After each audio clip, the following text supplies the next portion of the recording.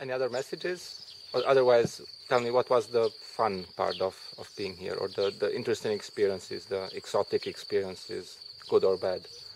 For me, it was very exotic to do, like you did a lot of field work, to do field work in a landscape, and you're walking through all these forests, and it still has this wild touch to it. Like, you can go around the corner and who knows, there might be a bear standing there. And it's a very different feeling to walk through this landscape than walk through a landscape at home. And also just to see so many different bird species was very special for me. Many bird species that are threatened in our part of Europe, and it was really great to just go through the landscape, to hear all these sounds and to see all these birds, and I think that was really, really a good experience for me. Jan?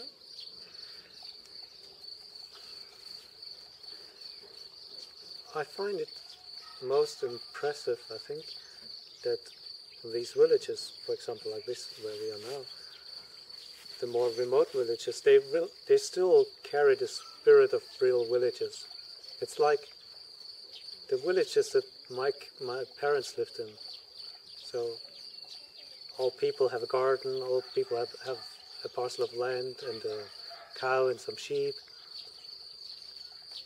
Well, in the villages the village where I grew up was like such a village 100 years ago, but now it's like almost like a small town. It's a little urban center. It's not a real village anymore, and the people are not working anymore in agriculture.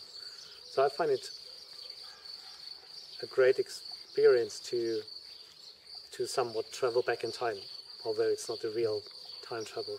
Many things have changed already, but at least the spirit is still there, and like part of the tradition is still there. I find that very impressive. To me it's the same. I found it very impressive that I come in Romanian villages without actually speaking the language, so I was always in need for a translator.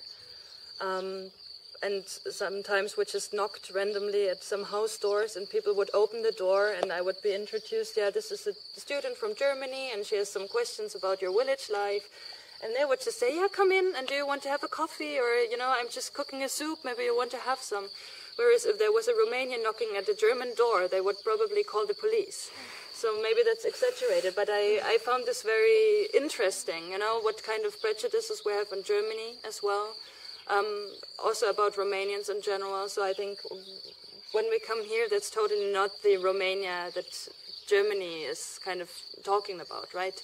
And also to see this hospitality and that people are really open-hearted and open-minded and would share their stories and at the same time their problems and so on with a total foreigner. So I found this super impressive.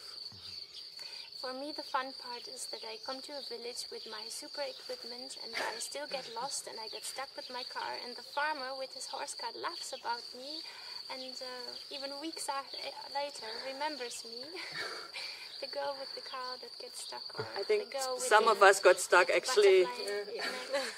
And just to be in this landscape is so nice because you see that there are people, but you don't hear the noise of the road and you don't necessarily see an electricity pile, and it is lovely to see the old tiles and to see the grannies with their broom cleaning in front of their house and taking care of the children, asking where they are going to, for example.